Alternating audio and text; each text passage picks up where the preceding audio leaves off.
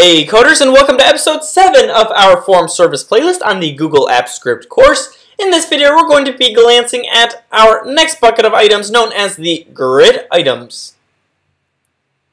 So grid items are actually very similar to the multiple choice questions multiple choice items that we examined in the last episode. The only difference is that when you define your set of available answer choices, you can actually use that set across multiple different questions. And what this produces is somewhat of a grid visual layout. So I want you to look at the far left of the screen. We have the generic grid item. Again, you can see that we have defined our answer choices to be either 1, 2, 3, 4, or 5. However, we are asking multiple questions on that same set of answer choices. And again, like I said, this produces somewhat of a 2D effect grid visual layout.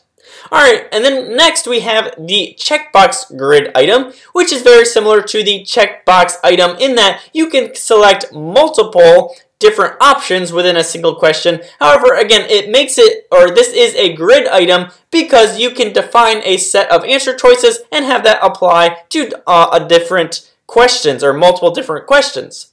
Alright, and then finally on the far right hand side of the screen we have the scale item, which is almost identical to the multiple choice item. The only difference is that it is now arranged horizontally and displayed horizontally, and furthermore, the different answer choices that you can provide to the respondent has to be a number, or has to be a sequence of numbers from 0 to 10 or anywhere any shorter scale than that as well. So we're going to take a quick look at all of these in the code coming up shortly, but first let's look at the methods for today. So I have picked out 6 of my top methods that I use frequently in my work, and they are as insert type here item. And again, when I say insert type here, we've seen this before in other episodes. When I say insert type here, you can put whatever type you'd like to in order to typecast a generic item into that specific item. So again, if you wanted to convert a generic item into a scale item, all you would need to say is as scale item. Similarly, with the add insert type here item method, again, if you wanted to have, say, a grid item, all you need to say is add grid item. Okay, and then we have set rows, set columns, set bounds, and finally, set labels. So let's dive into the code and see what these methods can do for us. I don't think you'll have any trouble with these methods. They're very straightforward and simple to use. But first, let's go check out our form just to get a context of what we have so far. Here we go. We have one checkbox grid item on our form currently, and you know it's a checkbox item because you can select multiple options per row, per question, and there we go. Alright, so and then also if we go into our form editor, we can verify that it is indeed a checkbox grid item. Alright, let's go into our code editor and start looking at some of these methods. So the first one that we want to look at is, let's say that we wanted to get all of the titles for the rows on this checkbox grid item. Well, how do we do that? Well, we can go into our code editor. We can say form.get items like we've seen before. This will return for us an array of items. So we'll just get the 0th one because we only have one on the screen right now. Alright, so let's try to get the row. So if we type in .get, we can see that there is no method for getting the rows, and that is because this returns a generic, this get items, this returns an array of generic items, and not all generic items have rows, right? So we have to now typecast it into a checkbox grid item, and we can see that it's the first method on this pop-up right here. So let's just click on that. We can see that it returns a checkbox grid item, which is a little bit more specific than just a generic item. If we hit now the dot button and we say .get rows, we can see that this indeed is a method that exists and we can use it. It returns for us an array of strings. So let me just console log that just so that we can verify that everything is working sweetly and soundly. I'll hit the run button. And everything ran successfully. Now let's go into our logs right here. And we can see that we have the array of Friday, Saturday, Sunday. Exactly what it shows right here. So we can see again that we have successfully used the as checkbox grid item method correctly. Alright, let me comment this out and move on to our very next method, which is going to be add checkbox grid item. So we can say form, let's get our form again. And again, we can add any type of item that we want to, but just for demonstration, let's add the checkbox grid item. And if we hit save and we hit run, we can see that everything ran successfully. Let's go back into our form, and here it is. Again, all we did was add the item. We didn't add any data to it, so it's just a very blank item right now. But we can see that, again, it added successfully. It's on the screen. If we reload our preview of our form, we can see that, again, here it is right here, and it's existing. Alrighty, so let's now comment this out and move on to our very next method, and I'm actually going to showcase the next two methods together as a group.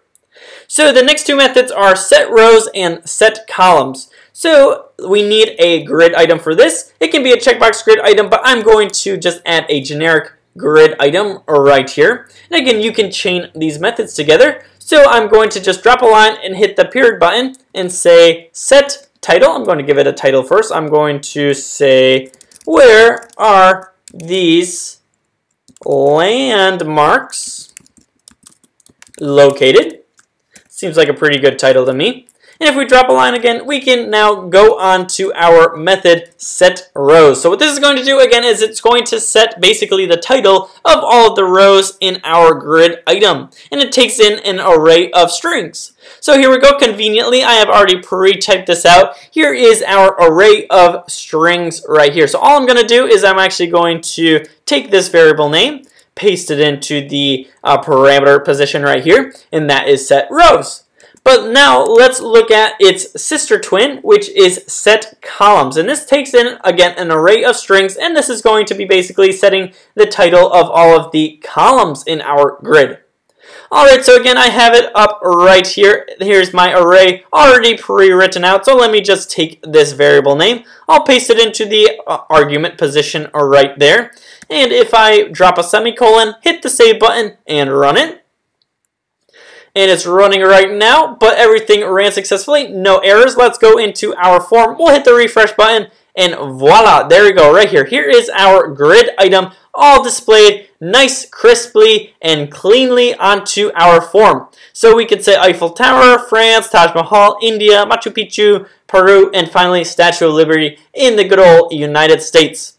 Alrighty, so let's go back into our code. We'll comment this out, and we'll take a look at our last two methods, which are set bounds and set labels. So these two methods are attached, or these are methods for the scale item class. So first we need to add a scale item. We'll say form.add scale item. And again, we can set a title for this. We can chain these methods together. So I'll say set title. How are you feeling today? I'll drop a line, I'll say dot, and let's look at our first method, which is set bounds. So as you can see, this takes in two parameters. One is the lower bound, one is the upper bound, and they both have to be integers. However, the lower bound has to be either 0 or 1, and the upper bound could be anywhere from 3 to 10. That's just how it is set up right now, so we will follow those rules. So we'll just say 1 to 7, they can be whatever numbers that you want, as long as they fit within those two constraints. And now we'll drop a line, we'll say dot, and we'll look at finally set labels. So labels, these are basically going to be the labels on the bounds that we just set, right? So it can be a string, or it has to be a string, and the first one will be the string or the label for the lower bound, and then the second argument will be a string for the upper bound, or a label for the upper bound. So we'll just say, we'll say terrible. And we'll say after that, terrific. Alright, so now if we hit the save button and we run it, you can see that it is running right now. But everything ran successfully because we got no error. So let's go back into our form itself, and if we reload the page, there we go. We have our new scale item. Again, we can select any one of these numbers, and that will rate us on a scale from 1 to 7 how we are feeling today. Alright guys, again, I know these were very simple methods, so I hope all the same you learned something and you enjoyed it. If you did, don't forget to hit the like and subscribe buttons, and I'll see you in the very next episode.